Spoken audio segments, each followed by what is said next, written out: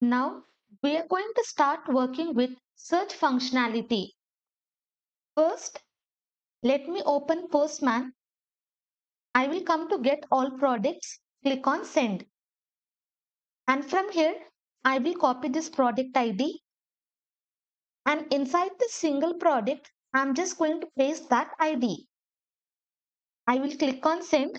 Successfully, I am able to get this complete data. Now, I am able to get product detail. Inside this, we are having this params option, which stands for parameters. Inside this key, I will be passing keyword, and inside this value, I will be passing shirt. Now inside this URL, if you see, after the product ID, I am having question mark, and after that, I am having this key, and then I am having this value. So inside this URL, after this question mark, whatever we are having, it is called as query. Let me copy this complete URL, and inside this product controller, here above this, I will be pasting and commenting. So this is my complete URL, and after this question mark, whatever we are having, it is nothing but our query. Now what we will do, we are going to create separate file. Inside this utils, I will be creating one file, API functionality.js. And this functionality we are creating for searching, if you want to do filtering, or if you want to apply some pagination, entire logic we are going to write in this file. For that, I will be creating class. I will give the class name as API functionality. You can give any name. Inside this, I will pass this constructor method, in which I will be passing two arguments. First, I will pass query, and then I will pass query string. In short, I will write query str. Then this properties we have to assign to instance, which we will be creating from this class. For that, we will write this dot query, which will be equal to query, separate by comma. Then this dot query str is equal to query str. I will come to product controller. Here I am having this URL. In URL, after this question mark, we call this as query. But inside this MongoDB, this query will be representing this query, like how we are passing here product.create or product.find. So this query will be representing that query, and this query str will be representing this complete data. So this is my query str, and this whatever queries we are passing, that is nothing but my query. But in URL, after question mark, this complete thing is called as query. But in this functionality, this query str is this complete thing, and this query is nothing but our MongoDB query. Keep this in mind before proceeding with the code. After this, I'm just going to export this class. For that, I will write export default API functionality. Now I will come to product controller. I will just come to get all products, and here inside this function, I'm just going to create new instance of that class. I will write API functionality. As soon as I hit enter, this file will be imported from this API functionality.js. Let me just come down, and inside this, what we have to pass? We have to pass two arguments. First is the query. Our query is nothing but product.find. So here I will just copy this entire thing, and inside this I am going to paste. Then second, we have to pass query str. For that, inside this request, we will have property query. So from this request, we are going to access property called query. First, let me just log this value. I will write here log. Inside this, I will be passing request.query. And this one, I'm just going to comment. I will come here. I will come to get all product. Inside this, I will be passing keyword. And then here, I will be passing shirt. Click on send. My request is being sent. Come here. I will open console. Now you can see this entire thing will be passed inside this query. And using this request.query, we are able to access complete query from the URL. And inside URL, after question mark, this is called as query. But inside this API functionality, this query string will be having access to this complete query. So from this request.query, we can easily access that string. I will remove this entire thing and I'm just going to uncomment this. And then this entire value, I'm just going to assign to the variable. I will give the variable name as API functionality. So in this way, we have created instance of API functionality. Inside that, we are passing query and we are passing query string. Below this, let me just log this API functionality. And this entire thing, I'm just going to comment. I will come, click on send, come here. I will open console. Now you can see this is nothing but my query string for which I am having keyword as shirt. Why I am having query string? Because inside this API functionality, our property is nothing but query string. Then this is our product.find and this is nothing but our query. And inside that, whatever methods, whatever model, okay, entire data related to that query will be displayed. And this is nothing but my query. And this query is nothing but property which is present inside the class. But here, the query which we are passing here, that is nothing but property which is present in our request object. Now I will remove this entire thing. I am just going to uncomment. Now I will come to API functionality. Inside this class, we are going to pass our first method that is nothing but search. Now as I mentioned, this query string was giving us the object. Again, let me come here. Below this, I will be writing log. Inside this, I will be passing request.query. Save it. Come here. I will click on send. I will just open inspect. I will come down. Now you can see this is nothing but my object. And this query string is nothing but complete object inside which I will have keyword and the value is shirt. So inside this search, I will be creating one variable. I will give the variable name as keyword. And how I can access this keyword? From this dot query str.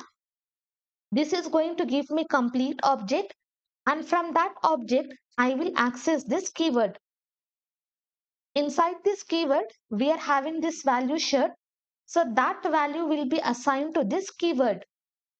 Let me save. I will come to product controller. Whenever we are working with MongoDB, if I just want to find the product with particular name, what we will do, inside this find, we will pass the object and here we will pass the field name. Field name, I will be passing name. And for product name, we have always given product 1, product 2, product 3 and it keeps on going. I will save. Come here. I will click on send. Now you can see I am not having the name product, but if I give product 1, click on save, I will send here. Whichever product is having the exact same name, I am able to get only that product. But maybe whenever we are doing search, I will be having product 1, I will be having product 2, and whenever I write product, I should be having all the products with that name. So I will remove this entire thing. So in this way, we will be passing if we just want to find that particular data. So here, I will not be passing this name field. Instead, what we will do, we will come to this API functionality. Inside this, we will be passing ternary operator. If I'm having the keyword in my URL, then what I have to do, I just have to search name field. I will write here name, and inside this, I will be passing this regex. Okay, this is nothing but regular expression. And inside this, I will pass this complete string. I will copy and here I will be pasting. So whatever value I will be having, I'm just going to pass inside this regex. And then I will separate by comma. Here I will be passing another property, options. And for this, I will assign the value I, which means doesn't matter if I am writing laptop or if I am writing laptop, it will be case insensitive, and even if I do like this, then also I will be having the result for laptop. Okay, if I'm having keyword, then only using name field, I'm just doing the research. And here I will be writing curly braces and I'm just going to close curly brace. If I'm not having any keyword, then simply I will be returning this empty object. So using this name field, I'm just going to search for the product, like how I have passed object and inside that I have passed name. Same thing I'm doing. If I'm having the keyword, then I will be searching for the name and I will be performing case insensitive search, and whatever keyword value I am having, that I will assign to this regex. For example, this dot query dot keyword is giving me the value laptop, then complete laptop will be assigned to this regex. Now this entire keyword value we have to assign to our query. And here this query is nothing but the queries which we have passed here. So what we will do, below this I will write this dot query will be equal to this dot query. Then we will be writing our find method, like how we are passing here find method. Inside this, I'm just going to spread out my keyword. Why? Because here, if I'm having any keyword, then I will come inside this through statement and it is nothing but object. And inside that object, I'm having name. So I'm just going to spread out this name. Later on, if you want to search by description or if you want to search by category, then accordingly, you can separate by comma. You can give description and you can keep on going. And inside this find, I'm just going to spread out my keyword. Then finally, if I just want to change this method here, simply I'm just going to do return this. Very important. If you do not do, then we will not be able to change the methods. Now once it is done, below this, I'm just going to lock keyword. I will come to product controller. I will remove this entire console. Now, this is our class in which we have passed this two arguments. Now here, I'm just going to do search. Okay, inside this search, what I have done, I have just returned this new query. Now, I will save this. Come here. Now, if I click on send, you can see nothing happens. Let me just inspect. Now, inside this keyword, what I am getting, I am having name. Inside that, I am having regex. And for this, I am having the value shirt. And then I am having option side. But here in my result, I am having all the product. But for each and every product, we are having the name as product. We are having the name as product 1, product 2.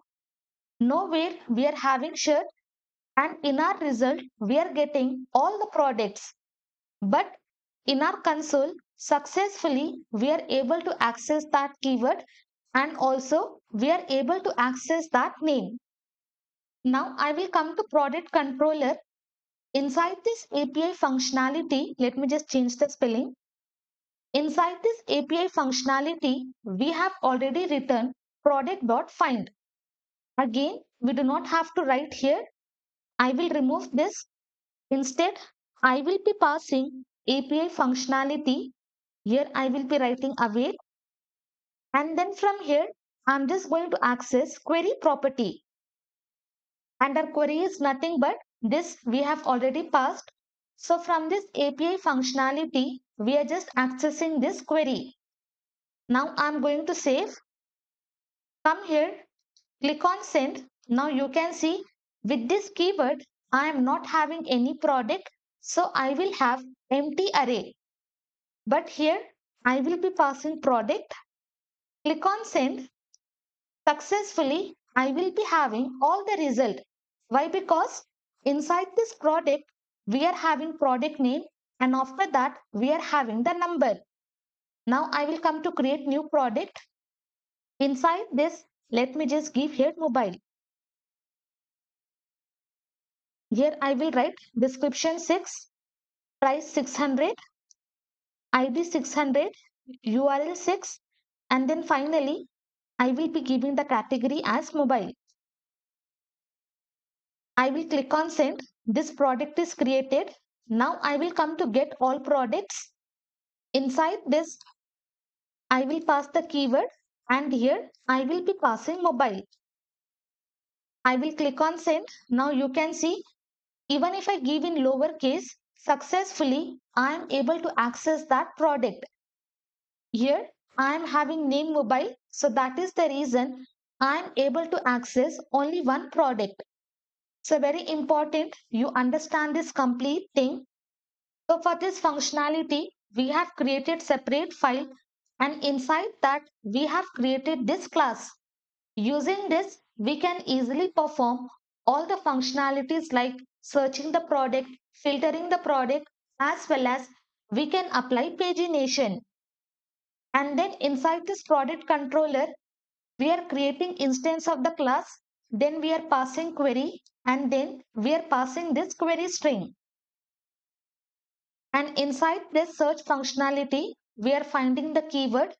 If we are having the keyword only for name field, we are accessing, we are searching for the keyword and we are doing case insensitive search. If we are not having the keyword, then simply return empty object. From here, I will remove this lock. Then once we are having this, we are just updating our query and inside that query, we are passing this complete thing. Like how? While creating, inside this, we will be passing object, then we will be passing name, and after that, we will be passing value. Same thing, we are just updating our query. Similar way, we are just updating the query, this dot query dot find, and inside that, we are going to pass this data. And inside that, with whatever field we want to search for the data, we are just passing that data by spreading out the keyword. Later on, we have to change the method. So we will be writing return this. Inside this, we are already passing the query. So again, we do not have to pass. Instead, whatever new query we are having from this API functionality, we are accessing the query and we are just assigning to that product. I will come here. I will remove this entire thing. Now I am not having any keyword. So it will be returning empty object.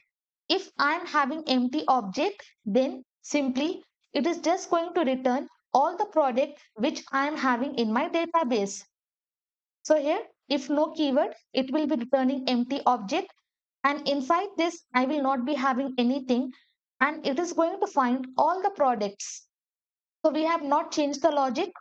Only thing we have changed is the way of writing the query.